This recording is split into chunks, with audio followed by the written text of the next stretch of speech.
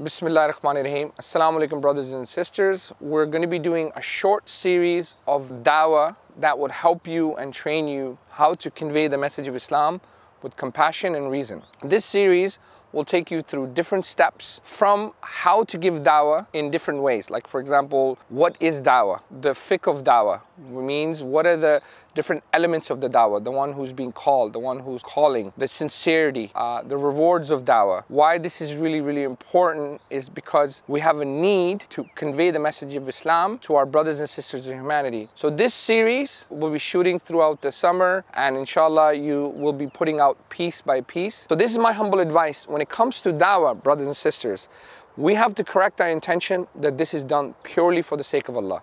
Jazakallah khair. Assalamu alaikum.